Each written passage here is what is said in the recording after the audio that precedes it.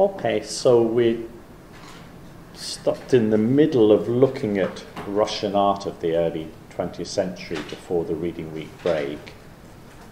You know, that's art of a country going through quite a political transformation. You know, in many ways a relatively backward country in the late 19th century, you know, throwing off feudalism really, authoritarian rule, the Tsars, and then in 1917, in the midst of the First World War, a revolution. And what we've already been seeing is something of a revolution in art too, happening before the actual revolution itself. Of course, the political revolution too had its,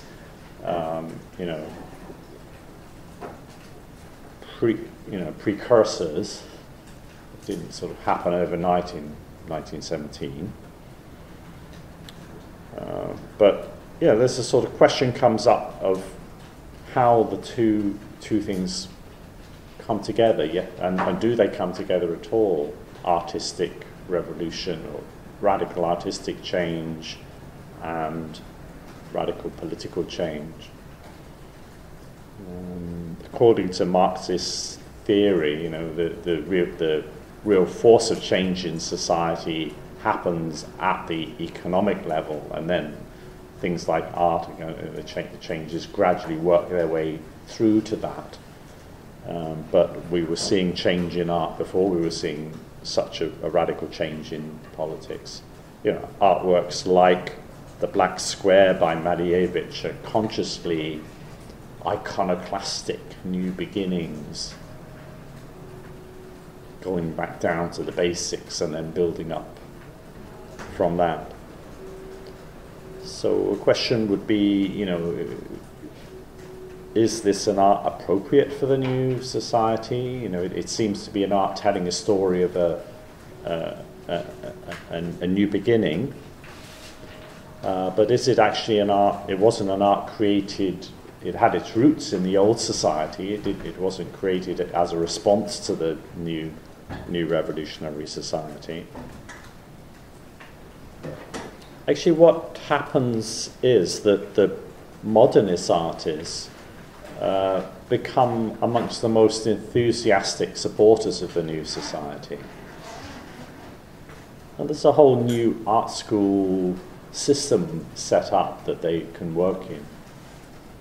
That art school system, with its model of basic education, foundational study, influenced later the German Bauhaus art and design school, and from there influenced the patterns of art education that still exist today.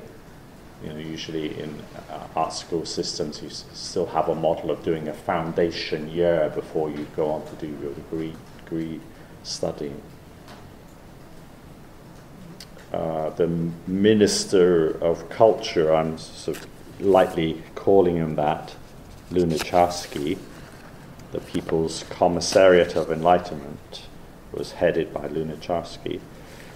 He took a kind of open-ended, open sort of view of supporting all kinds of art, not just the modernist art. He tried for a kind of pluralistic approach at first.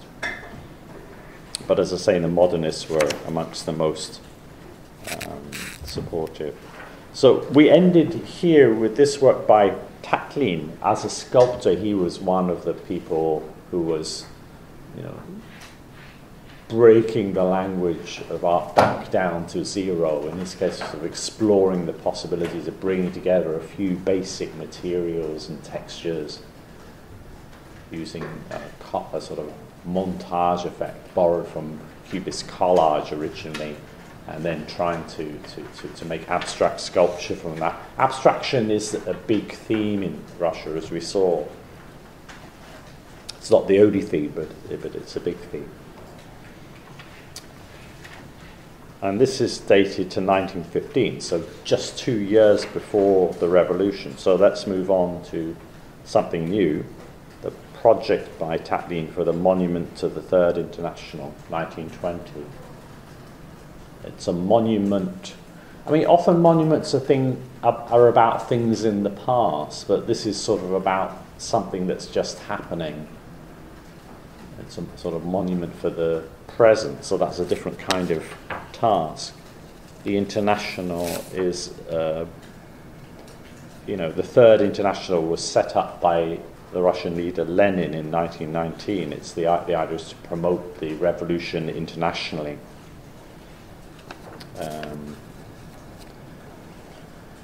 All that ever existed was a model and some drawings for this proposed monument. And what we're looking at here is more just a modern reconstruction of that model. The thing itself was never built because there just wasn't the resources to build it. It was like a utopian project that could never take place at that point in time. It was intended as a massively tall structure.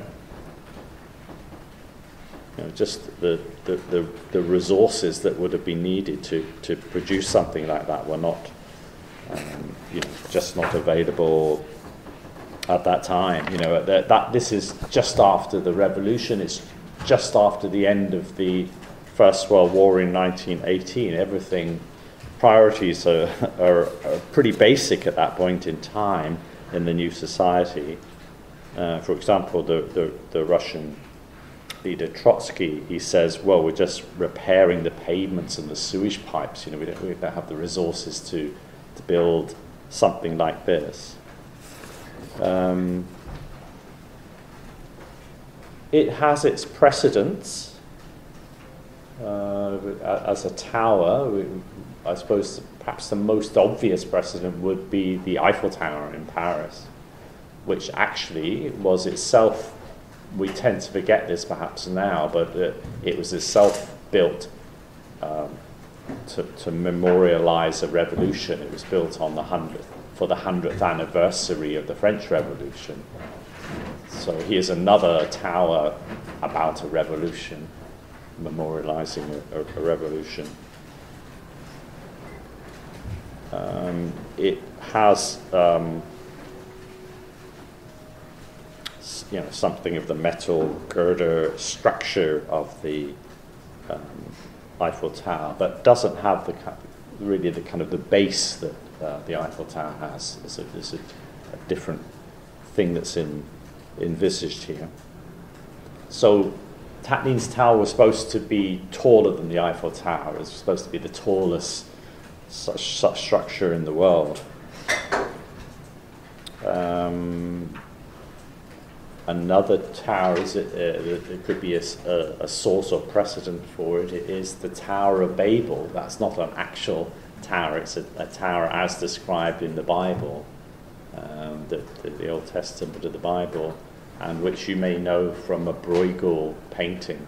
In the Bruegel painting, the tower has this sort of spiral path up the outside of it. So it's inspired by the textual description, but perhaps also more immediately by Bruegel's conception of that tower. And the story of the Tower of Babel is a story about how God sees this as mankind's hubris, mankind's pride, and stops the building process by causing linguistic confusion. That they can no longer talk to each other. They all have their own separate languages. It's a kind of story of the beginning of separate languages. So the Tower of Babel is like a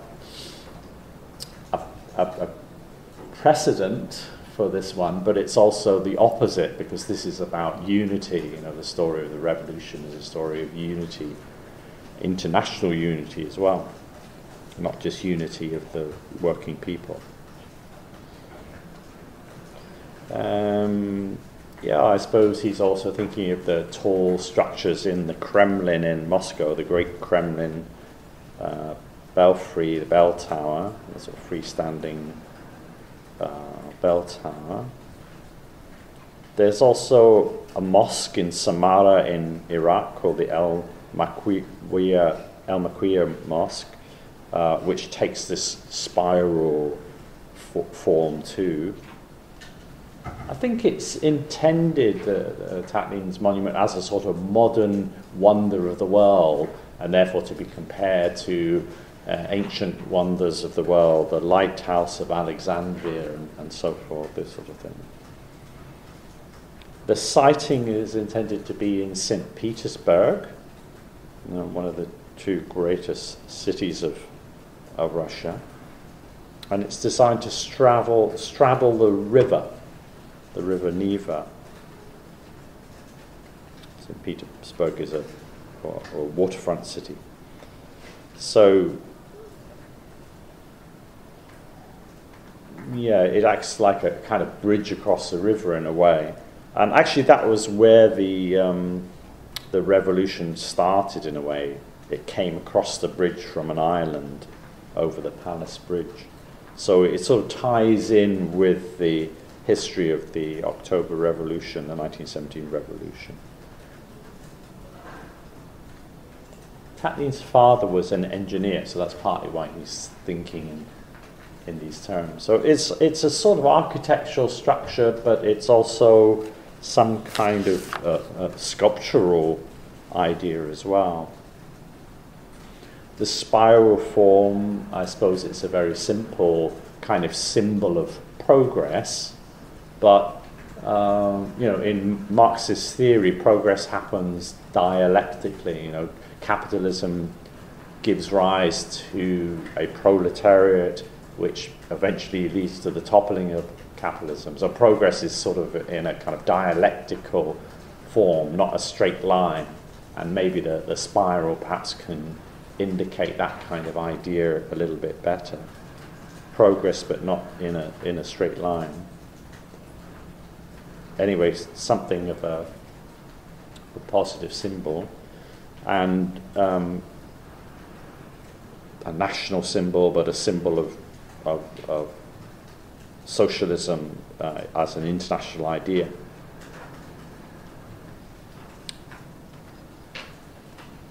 Well, iron, but also glass. There are 3 structures inside intended to be. Although between the drawings and the model, some of the details does shift. The idea is sort of in progress. So this could be a more sort of cubic form, then a pyramid form, and then it seems a sort of cylinder form. And these were intended as big meeting rooms. So each had their own separate civic purpose. This was a more kind of administrative side. And up on top was more about propaganda functions like the press and so forth. And each of the 3 structures was meant to turn at a different rate. So the bottom one was meant to turn once a year, this would be once a month, and this would be once a day. So, there's a tinge of futurism in all this, the love of dynamism. And the turning, the twisting would kind of amplify the visual form of the spiral, I suppose, the idea. I think, and at night everything could be lit up, and the glass walls would be double, so it would be like a thermos flask that keeps the heat in and so forth. So meant to be technologically at the growing edge of things. Another source maybe I didn't mention is Coney Island Fairground architecture in New York. That at the time was already in existence. Yeah, so all of these things lead into it. Different people had different opinions. You know, some people thought, actually it's no good because it looks like it's about to collapse. It's got a sort of instability about it. So the very thing that's giving it a dynamism actually, for some people, made it not look quite right. I just want to find in my notes some statements about it. I mean, not so much just to tell you about this particular monument and how people responded to it, but to give you this sense that there are debates going on about what the role of art should be in the new society. Should it be like this, or should it not? Like, for example, there had been this a contest for a monument which Lenin himself, the Soviet leader, had initiated in 1918, just after the revolution, competition for monument. And it tended to come up with individual portrait statues in a traditional style of, you know, Marx and Engels and so forth. But then the debate starts to be, is that enough? Is it enough just to have revolutionary subjects? Maybe we need to change the whole form of the monument. So those kind of ideas come up in the thinking, the debate about appropriateness of different style. And that debate really is an interesting one theoretically, and it goes on for some time, and it only ends really when Stalin puts an end to it by just sort of imposing in 1934 that the state style is going to be a realist style, or fake realist style, whatever you want to call it. So, I'll just maybe pick out a little bit from one article about it published in 1920, so it's just a year after the monument was proposed, by N.N. Punin. This is something he wrote about it. So he says, talking about the insufficiency of traditional monuments, he says it is true that communist governments for a certain time will use, as a means of monumental propaganda, figurative monuments in the style of Greek and Italian classicism. But this is only because these governments are forced to use them in the same way as they are compelled to use specialists of the pre-revolutionary school. Figurative monuments, Greek and Italian, are at variance with the contemporary reality in two respects. They cultivate individual heroism and conflict with history. Torsos and heads of heroes and gods do not correspond to the modern interpretation of history. Their forms are too private for places where there are, he's using an old Russian measure of distance. Let me translate as, there are 10 kilometers of proletarians in rows. At best they express the character, feelings and thoughts of the hero, but who expresses the tension of the emotions and the thoughts of the collective thousand? A type, some figure that represents the worker or something like that. But a type concretizes, limits and levels the mass. The mass is richer, more alive, more complicated and more organic. Even if a type is portrayed, figurative monuments contradict actuality even more through the limitation of their expressive means, their static quality. The agitational action of such monuments is extraordinarily weak amidst the noise, movement and dimensions of the streets. So this is the kind of argument that would be made for modernism as being more appropriate as the art of a new society. Lenin himself is a bit skeptical. He's sort of saying, his emphasis is on, let's just deal with basic literacy and things like that. Let's, educate the working people, improve the quality of their lives, and then later all this sort of thing will come. Here's just read a little bit more from Punin. It's a very long article, but I just pick out a little bit where he's talking about the forms, where he's trying to read the symbolism of it. So he says the whole form oscillates like a steel snake, constrained and organized by the one general movement of all the parts. to raise itself above the earth.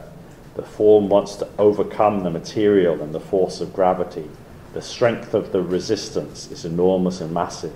Straining every muscle, the form finds an outlet through the most elastic and rapid lines which the world knows, through spirals. They are full of movement, aspiration and speed. They are taut like the creative will and like a muscle tensed with a hammer. It's almost like the language of the futurists, and of course these Russian artists were very aware of futurism. They're borrowing something that was designed for Italian nationalistic art, taking it for their own purposes. Rodchenko, another of the important pioneers of Russian art at this time, works in many different medias, in photography, in sculpture, and in painting. He also produces applied art objects, design objects, and I'll talk a bit about that as well. Black on Black, 1918. So this is just 1 year after the revolution, and it's a very reductive work, breaking with realism. Again, it's got a sort of dynamism about it, like the Tatlin work. Very often you're very much aware of the sort of texture and materials in his work. It's as if a bit like Tatlin, I suppose. They have something in common, that they seem to emphasize the actual materials, and they're both very materialist in their worldview, unlike Malevich or Kandinsky, who have much more sort of spiritual worldview. So similar vocabulary to Malevich in a way, but very different motivation.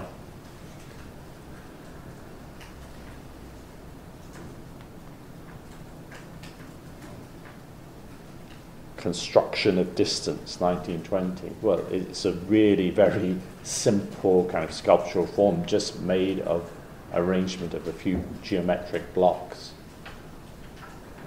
breaking down the old ways of doing it and building up from a new basis, seems to be the rhetoric of it all.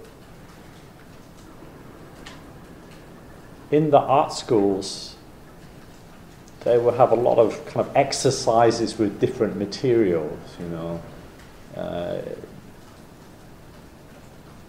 On the one hand, it seems kind of formalistic, you know, you're very concerned with form and materials for its own sake, but maybe it was presented more as, here we are, we're just doing this as an exercise, we're experimenting with you know, what we can do with this particular material or this kind of form.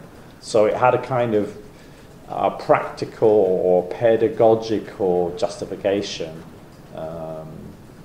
even if it wasn't useful, and there must have been sort of pressures towards usefulness in the new society with the resources so scarce.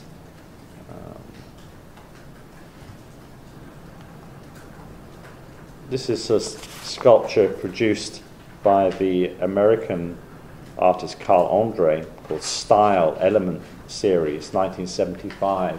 You really have to wait that long before you see artists sort of taking up this kind of reductive experiment. This is, Carl Andre was one of the founders, really, of the American minimalist art.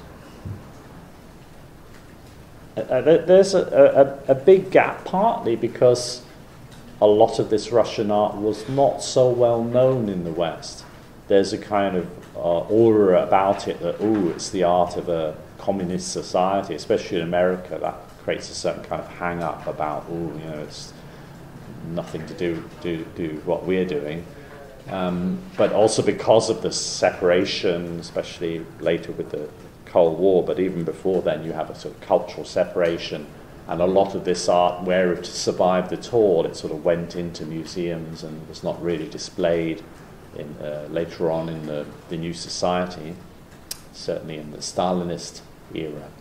So it's rather later that researchers can get to know about it and write about it, and there aren't many examples of it that ever found their way into Western collections. So if you don't get to see the art, how can you be inspired by it? You know, there are I think I've said this before, but there are great artists whose work doesn't happen to spread around the world very much. Almost all the good works by Turner are in Britain for some reason, because that's where the patrons bought it. Almost all the good works by Friedrich are in Germany, because he was popular in his own country. So there's something of a problem like that with the influence of this Russian art. So it's only in a much later date you start to see the influence of a Rodchenko on a Carl-André. Carl-André, he worked for a while on the railways. His job was assembling trains, assembling carriages to make up a train. So it's all about joining units that are the same, and you just join them together to make a larger unit, and that kind of influences his art practice. But back to Rodchenko. Another of his sculptures, Hanging Construction, also 1920. So in the very early years of the revolution, already doing quite radical experiments. As the name suggests, it's a sculpture to hang in the air. This is very new. Almost every sculpture up to this point in time has just stood on the ground and had a base. Here there is no such thing. There's empty space in it. It's got a sort of cosmological quality, almost like it's a scientific model modeling the orbits of planets, or something like that, something you'd see in a science museum. So a whole new thinking in sculpture. Each individual sculpture proposes a whole series of directions which maybe the artists themselves don't have time to even explore themselves.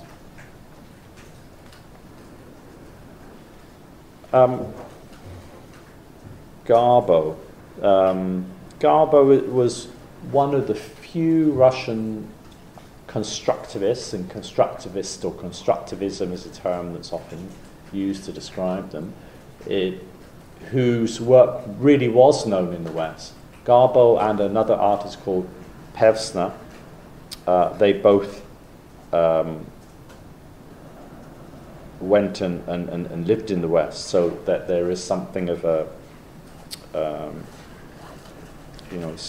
some influence that they have. Sometimes they are thought to be Russian constructivism, because they're the only part of the story that was known in the West.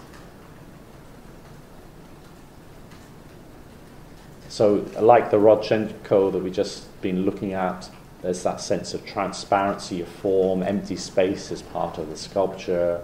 It also has this quality of being like a mathematical model of some three-dimensional conception.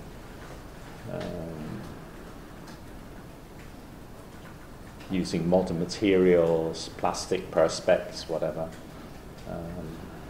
with their transparency, linear forms of the wire. All is very new. A slightly earlier work by Garbo, 1916, the year before the revolution, Constructed Head number 2. This is a sort of work you could trace back a little bit more easily to earlier modernist sources. You could trace it back to something like Picasso's Head of a Woman from 1909. Just as in his Cubist paintings he was fragmenting form, so in Cubist sculpture he did something similar. It is, unlike the Garbo, it is a solid form, but you get this feeling of as if these forms would continue into the head. Stylize certain forms of her hair, and they rhyme with the forms of her eyebrows, her nose, or chin. He's digging into the sculptural form. It's a little bit similar to the fragmenting, breaking down of forms into faceted planes in the Cubist painting of the same time. And then with Garbo, it's just one step further from that, where these sort of forms actually do become open. You can see space within the head. He's using welding of sheets, so that's all taken from Picasso and his collaging method as he developed it into 3 dimensions.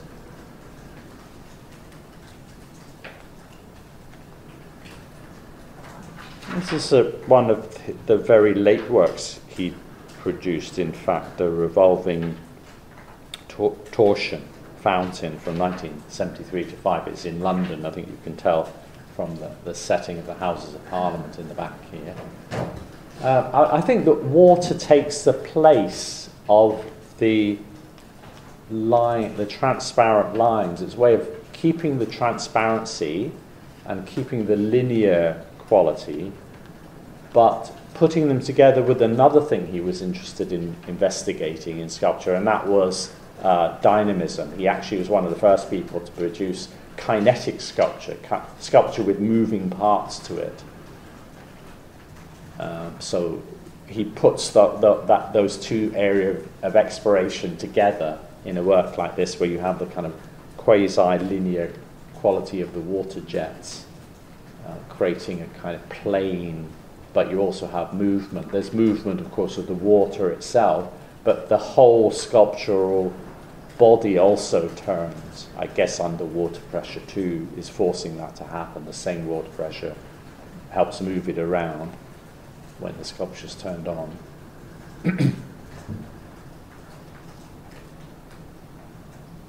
And the colours you see of the water is a sort of grey colour similar to the body of the sculpture, so it becomes an extension.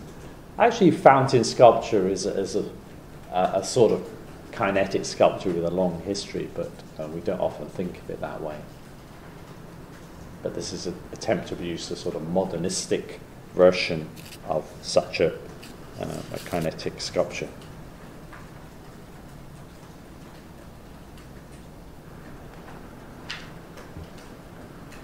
Popova, her constructivist composition, 1921. I'm going to move a little bit faster here, introducing a number of different names. Yeah, she's an important figure in a way. It's hard to imagine this sort of thing without Cubism, the sort of shading that she's included in these sort of angles against the linear elements. It reminds us of the shading in an early Cubist painting like Picasso or Braque. But you're very much aware of the materials, the bare wood surface and its own intrinsic qualities come through, and those are more organic forms of the wood itself, which plays against the geometry. So geometry is not so dominant as you might think once you get down to it, the forms of the wood. And sometimes the wood is background, sometimes it seems to be a form, part of the foreground, so it all sort of tangles in together, and it's all very dynamic. Again, that's the sort of futurist element, like futurist lines of force and everything. So this is the kind of thing you could do in the post-revolutionary period. You could justify it as a kind of laboratory experiment, Yeah, scientists are allowed to experiment in their laboratory. What about us artists? We conduct experiments. So don't attack me that I've just made an abstract painting that is bourgeois and irrelevant to the needs of the new society. I'm just doing an experiment, like a musician. They practice their scales or whatever. It may not sound like a piece of music, but it's important for them to do that. That's the kind of thinking that was common then. And there's always an aura of rationality, the concern with geometry. They're looking for some kind of rational basis for art often.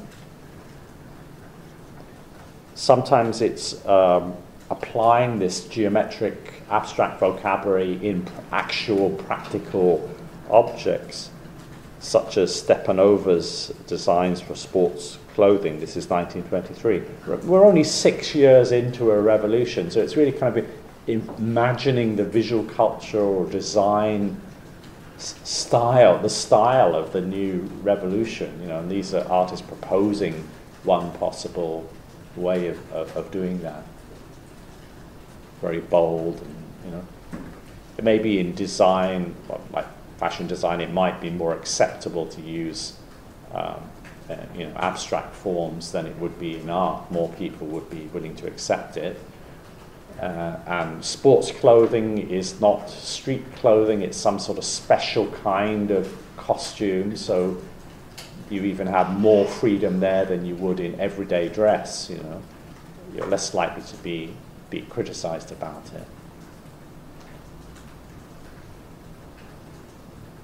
So Stepanova is also, she's a very important figure in this time. Rodchenko also went into thinking about fashion, his worker's costume, 1920. This is him himself modeling it. You know, this is an idea for worker's costume, and there are two things. There is kind of the pressure to be utilitarian, to be useful, and then there's the look of being utilitarian. There's the idea of having rational design. And then there's design that has the look of being rational, you know, that has lots of geometrical, sort of mathematically calculated sort of aura about it. The two don't necessarily, are not necessarily the same thing.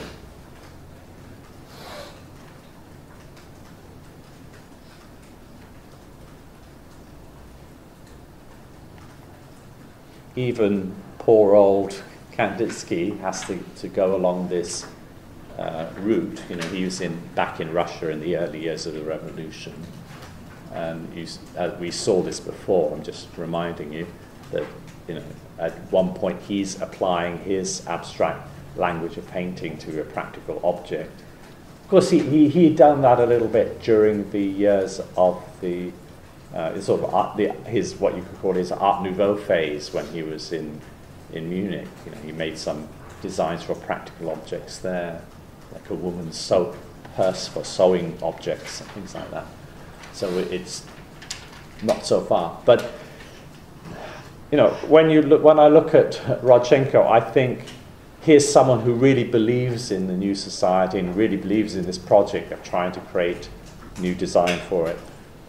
In the case of Kandinsky, I'm not so sure he really believes in it. I think he's sort of being pushed to do something that's not really where he wants to go. So you feel that slight ambivalence between, is this done in good faith or not? You know, is it done because people really believe in this, or is it a little bit of an excuse that I'm just doing laboratory experimentation? You know, so don't get angry with me. I'm just doing research. Or is it for real or not? You know, is it kind of a cover to go on being a sort of bourgeois abstract artist in the new society? Of course, there are. I don't really have time to go into everything, but you know, the same ideas are applied in architecture as well. I'm looking at a little bit at design, but the same is true of architecture. And this is a good parallel to make to try to look at the strengths and weaknesses of this modernist vocabulary, this abstracted vocabulary for the purposes of the new society. This is using the same language of abstract art that was developed really by Malevich. Lazitsky, he's important in his own right as an artist, but I think you could say his vocabulary is very strongly influenced by Malevich. You know, the geometric forms that seem to be floating in space, this sort of overlap of one form with another, a sense of kind of a cosmic space that one could imagine moving through and seeing things from different angles. That's the vocabulary that Lazitsky has taken from Malevich. But here he's using it in a work with propaganda purpose rather than in a pure expressive work of art to express sort of spiritual truths, primal emotions. beat the whites with the red wedge, 1919. So this is 2 years into the revolution, where still there is kind of fighting going on with the conservatives. The revolutionary project is not fully established yet. The conservatives are called the whites, the white Russians. That's why we have, just down the hill there's a restaurant called Tsarina, which is a restaurant that sells food that is sort of influenced by white Russian food. The white Russians, some of them escaped to Shanghai and eventually came to Hong Kong. And that's why the Russian or Eastern European soup, borscht, is very common in Hong Kong as a sort of traditional set Western meal, is to have borscht and then you have a steak and chips. And that borscht is the kind of the white Russian remnant in Hong Kong, how we tie into that cultural history. It may not be much like the original Russian borscht, but anyway. I don't make a comparison between this one and propaganda work from the same time period, actually 1 year later, 1920, by an artist called Moore, who is using more realist methods. That actually it's very similar to a well-known poster, British poster, a recruitment poster. I want you to sign up for the war, to go get killed. The illusionism of the extreme foreshortening. Have you volunteered? It's your turn. You. But is it more effective?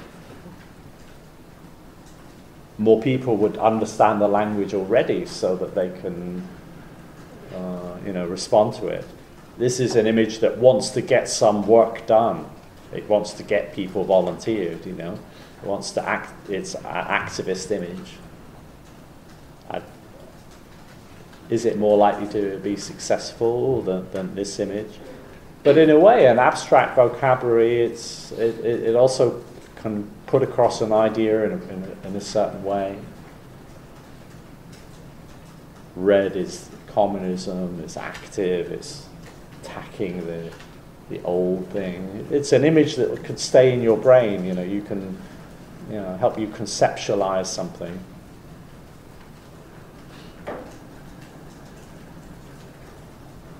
He's putting words in. Of course, words will help to... That's a strategy we see in Cubist painting, of including words. That helps to emphasize the two-dimensionality of the design and so forth. But it could also help convey meaning in an image.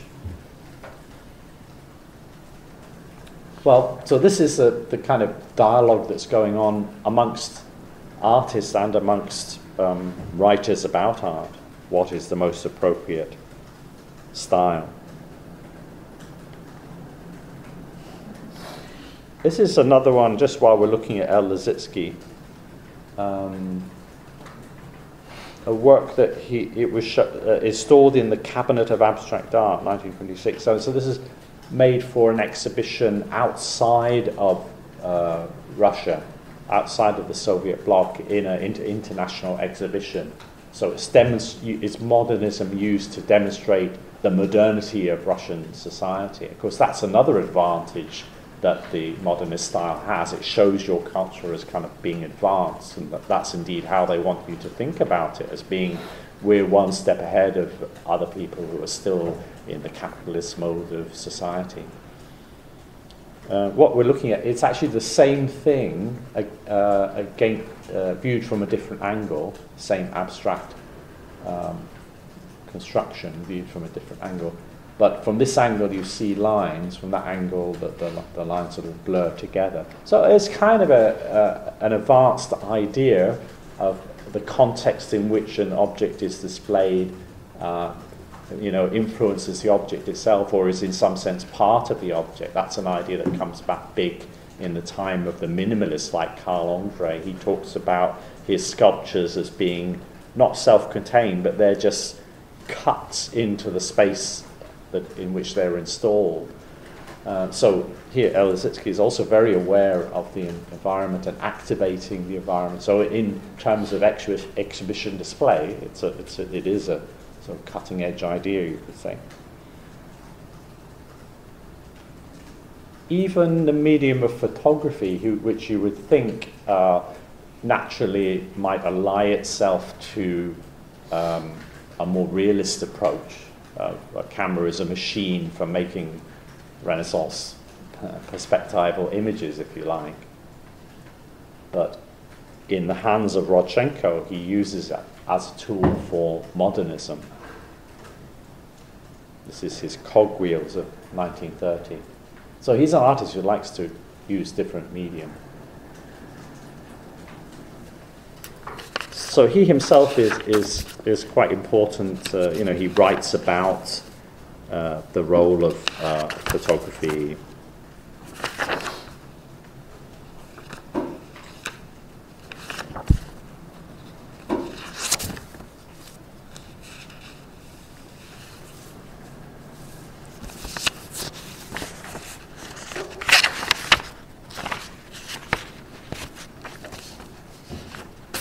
See if I find something that he wrote about it.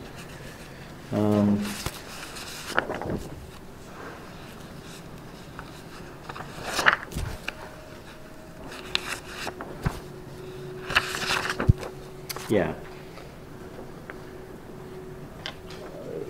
So he says, the revolution in photography in no way means that instead of a czarist general, a leader of the workers is photographed using the old techniques, just as during the old regime or under the influence of the West. The revolution in photography means that the photograph fact, thanks to its quality, the how of the picture, should be of such a strong and unexpected effect that not only can it compete with paintings, but can be a new definite tool to help discover the world of today's mankind in science, technologies, and ways of living.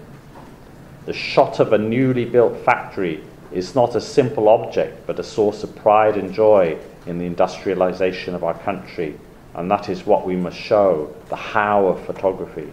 To do this, we are duty-bound to experiment, to photograph simple facts, just as describing them simply. That is nothing new, and in that is the harm. So, rather than showing a factory, and saying, oh, look at this wonderful new factory in a sort of realist mode, he's gone up really close and showing the cogwheels of one of the machines, and that gives a rhetorical, image of modernity, even though it could also be criticized as being very formalistic. You can't see the whole machine, you don't know what kind of machine it is, what production line this is, what is being made here. We're losing out on certain information, perhaps, or we might end up just saying, oh, well, these are just a very beautiful shapes, or we might have a kind of futurist abstract interest in things in motion. That would be the attack against this, to say that. Or it could be just a very oblique angle, looking up at a radio tower.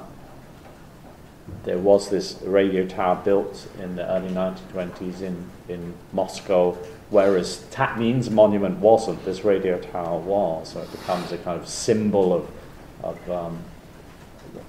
both the height of it, but also the function of it. Radio at that time being kind of cutting edge technology. I suppose it would be something to do with internet or something that we would fetishize in the same way as, to do with the growing edge of technology now.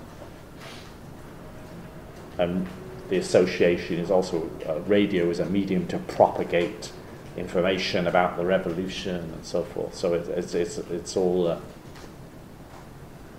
that's the kind of thinking here.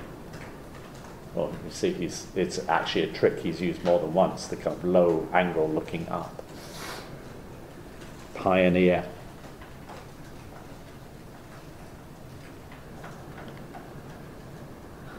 Girl with Leica. 1934. Well, Leica, of course, was the first of the film roll 35mm cameras. You know, instead of putting a large plate into a large box of a camera, someone had the idea of using, similar to the rolls of film used for movies, and then you can shoot a whole roll, and your camera becomes a more portable object. So these kind of viewpoints that you have, like here, using a funny angle or whatever, it comes from this world of the handheld camera, such as the one that she has herself.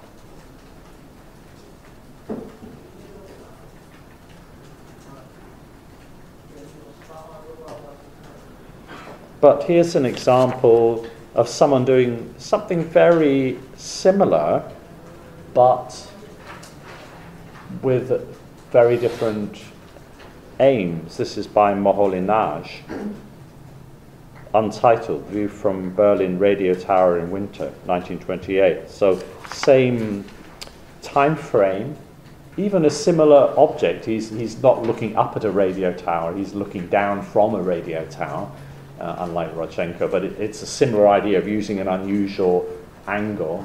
But in his case, it's more for formalistic purposes. He's trying to make photography into kind of a modern abstract formalistic art. So artists with quite different results could come to, quite different aims could come to similar results. And that's why, you know, an artist like Rodchenko could be criticized as, oh, you're just a formalist, you know, you're just interested in art for art's sake, you know, making interesting shapes or whatever, rather than, you know, looking at it in a proper way and all that.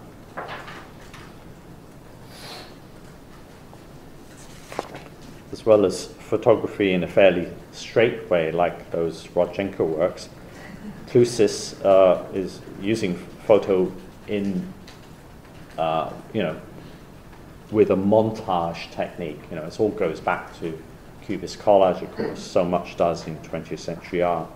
Photomontage poster from 1930.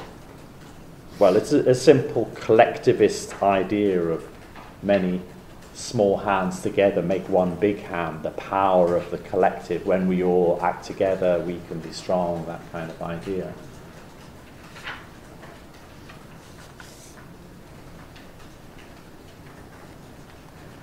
But then, on the other side of it are the artists who are using realism.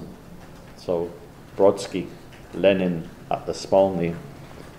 The Smolny was Lenin's headquarters for, you know, his revolutionary headquarters, the Smolny Institute.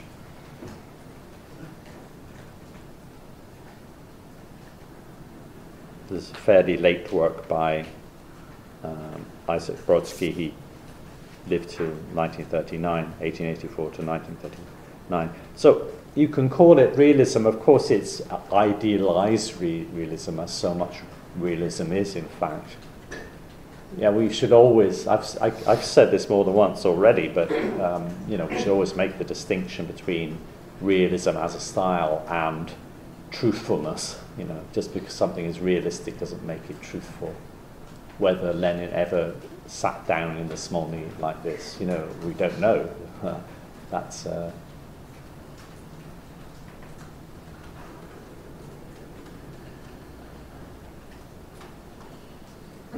it's using realism to, you know, to project ideology, because realism has the aura of truth about it.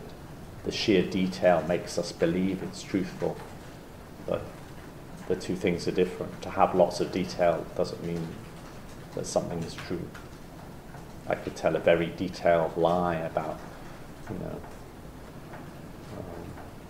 how there was an elephant in this room before you arrived, but I managed to get it to leave, you know, and the elephant was this high, and you know, I could go on for a long time to tell you lots of detail about it, but that doesn't mean that there really was an elephant, you know. It's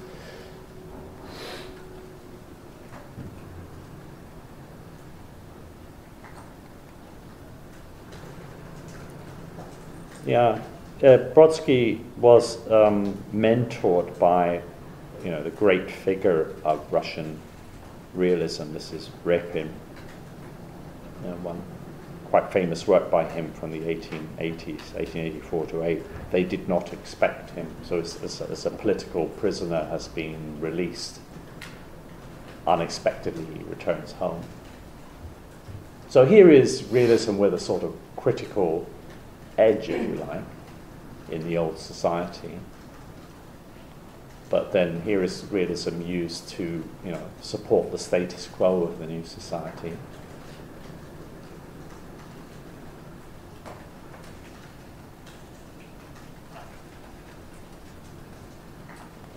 There are a few artists in Soviet Russia who used a slightly more modernistic element within what is basically a kind of realist mode. And one good example is Pimenov. He's not one of those abstract artists that we've been looking at, but there is something modernist about the stylization, the elongation of the figures. It's in the service of creating an ideological image about the great success of modern industry in Russia, collective effort and so forth. But the mean, you could see the realist equivalent to this, but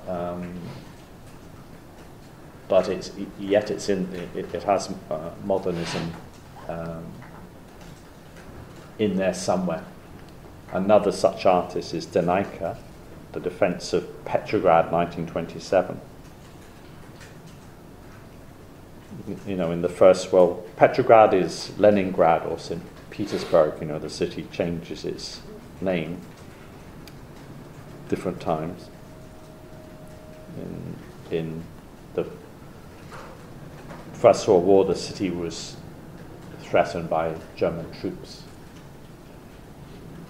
It's a very westerly city in Russia, so it's more prone to invasion.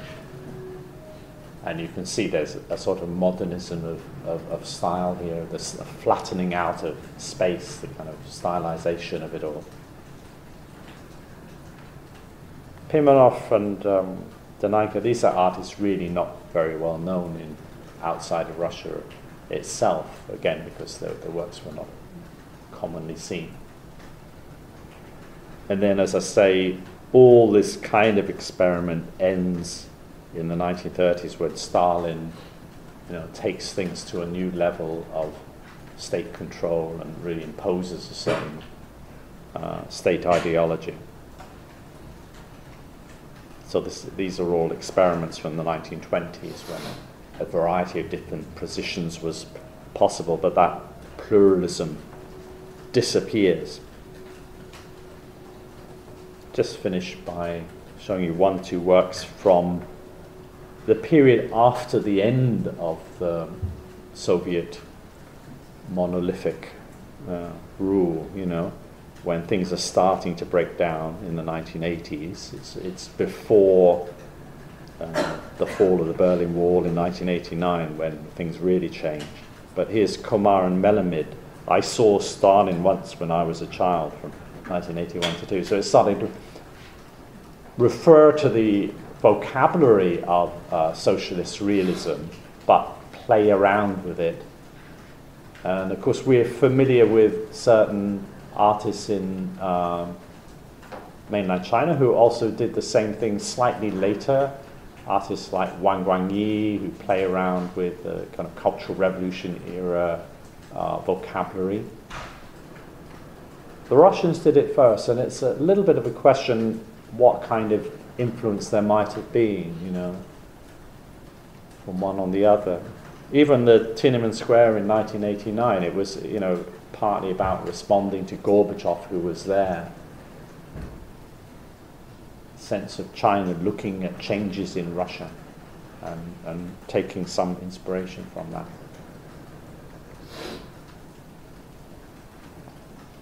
And this is Kozolapov, Gorby, He, of course, is the transitional figure, the communist leader who produced an end to the communist regime, and the fragmentation of the Soviet bloc.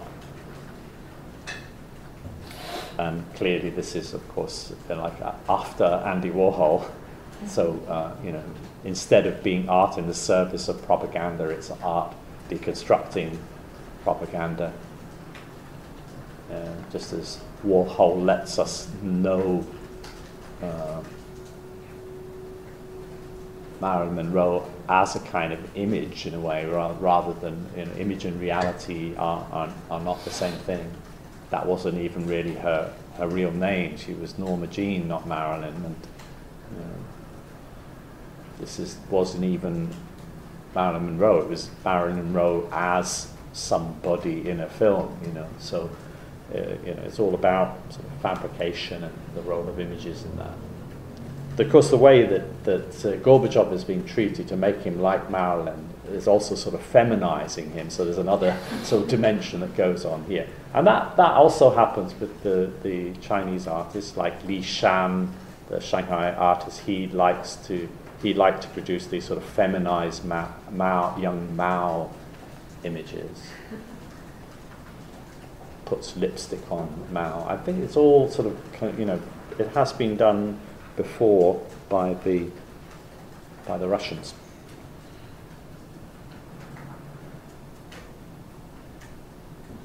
Okay, we can take our break there. It's just slightly late, but I want to finish looking at that.